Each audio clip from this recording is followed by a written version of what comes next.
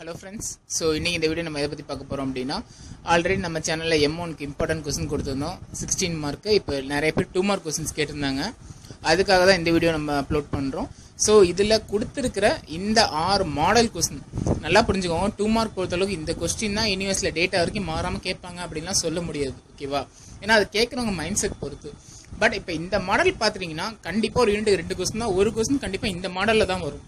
சரி, அந்த மாடல் மாறாது. நல்லா புரிஞ்சுக்கோங்க. ஏன்னா நிறைய பேர் என்ன டவுட் கேட்டிருந்தீங்க, சார் இப்போ இந்த நீங்கள் கொடுத்த கொஸ்டின் பார்த்தா போதுமா?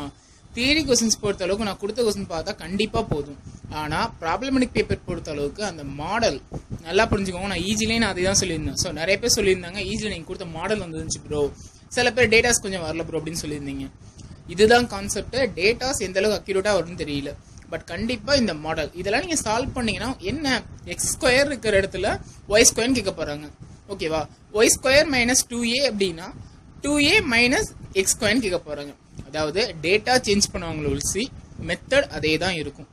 ஸோ ஒவ்வொரு யூனிட்டுக்கு நான் ஒரு 6லேருந்து 7 கொஸ்டின் கொடுத்துருக்கேன். இந்த கொஸ்டின் நல்லா சால்வ் பண்ணி பாருங்க. இது ஸ்பெஷலாக யாருக்குன்னு பார்த்தீங்கன்னா நம்ம சேனல் ஒரு 3 பேர் அடிக்கடி கேட்டிருந்தாங்க 2 மார்க் போடுங்க ப்ரோ அப்படின்னு. ஸோ அவங்களுக்காக தான் திருப்பியும் சொல்கிறேன், இந்த மாடல் எல்லாம் ப்ராக்டிஸ் பண்ணுங்க. டேட்டா மேபி வேரி ஆகலாம் யூனிவர்சிட்டியில், பட் இந்த மாடல் மிஸ் ஆகாது. ஓகேவா? All the best guys. So அடுத்து நிறைய பேர் கேட்டிருந்தாங்க பைத்தானுக்கு ஒரு வீடியோ போடுங்க ப்ரோ அப்படின்னு. கண்டிப்பாக அப்லோட் பண்ணுறேன்.